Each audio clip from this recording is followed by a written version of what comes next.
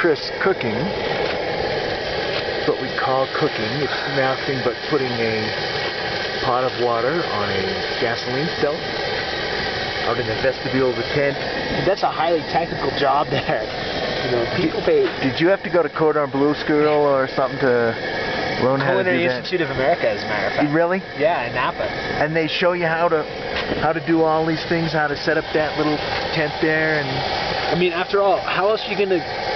You're gonna have to go to school to figure out how to cook instant oatmeal. right. Yeah. We're not having instant oatmeal again, are we? Well, if we don't get this thing done soon enough, that's gonna we're not gonna have any other food left. Yeah. Okay. All right. Well, we'll go up tomorrow. We're going up tomorrow, right? Okay. Summit we'll tomorrow. All right. Yeah. Good. Good plan. And this is the inside of the tent. Let me turn around here. And this is some of my clothing. Getting down to the bottom. Oh, it looks like we spilled sugar powder on the floor here. Oh no, wait a minute. That must be snow on the floor of the tent. This is the harness that I wear so that we can attach a rope to it. And I can rope up to Chris so I can save his ass when we're walking along somewhere and he falls in a hole. These are my over boots, which I put over my regular boots like when it's really cold, like tomorrow going up to the pole. This here is the first thing down at the bottom, is this pad that kind of keeps me from sleeping on the snow, because this is just hard packed ice underneath the tent. Then there's that pad, and then there's this inflatable pad which goes on that, and then I put my sleeping bag on top of that. Oh, nice and warm. This is the back entrance to the tent, and when you zip it down you find, ooh, there's my backpack.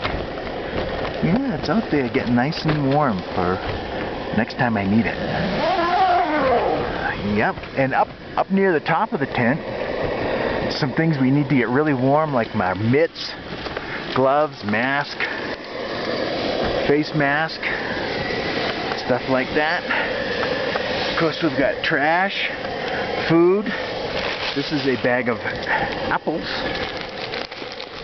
We've got water in little containers in these insulated things. That's a pee bottle. Bag of food. My bowl. Gotta have a bowl. That's where I put my computer in, my little PDA. This is extra clothing that I'm not using so far. Yeah, not a lot of that left over. My mug. Still some stuff in there because, of course, there's no way to wash anything. This is my first aid kit with all the stuff that I need in it, and medicines and all the little things that you need every day. My satellite phone and hookup, GPS unit, PDA, summit pack, which hopefully I'll put some things in to take up to the summit tomorrow, and some more of the clothing around, just living on top of our clothing. And anything to add there, Chris? No, you've done a smashing job. Isn't it, though? Yeah.